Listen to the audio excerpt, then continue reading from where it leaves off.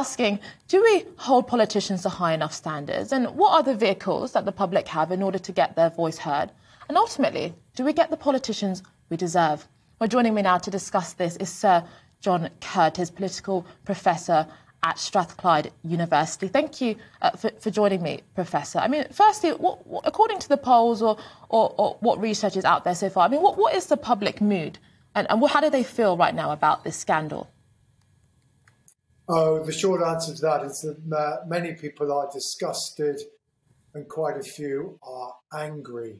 And as a result, the personal reputation of the Prime Minister has taken a quite substantial nosedive. Indeed, according to one pollster, he is currently as unpopular as both Jeremy Corbyn and Theresa May. The problem here, this became very clear with the argument about Dominic Cummings' now notorious trip to Barnard Castle, is that if you do indeed, rightly or wrongly, impose quite strict rules on people's social lives, and in particular say to people, you can't attend the funerals of loved ones, you can't hold their hand when they're dying, you can't visit your mother or your father who's suffering from dementia in a care home.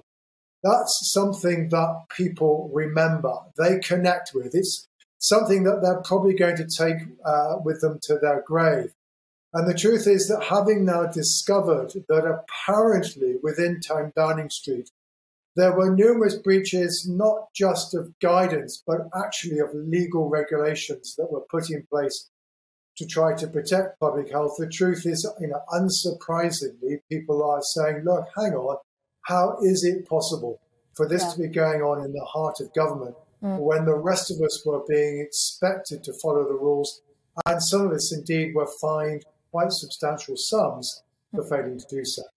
But Professor, what we saw with the Shropshire by-election, a Leave voting seat voting for the Liberal Democrats, and now we have a consistent, comfortable poll lead for Labour. It doesn't really seem like that there is a clear vehicle for the public right now, though, to express their discontent politically.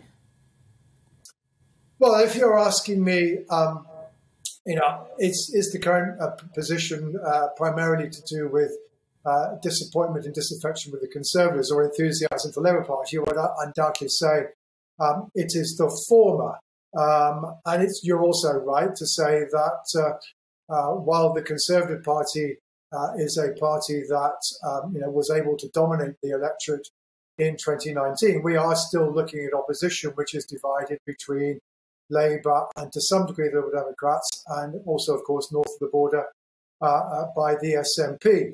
But that said, however, one warning sign to the Conservative Party about the current polls is the 5 polls that have been done since last Wednesday's Prime Minister's questions, on average put Labour on 41%. Now, this is the first time that the polls have begun consistently to put Labour above 40%.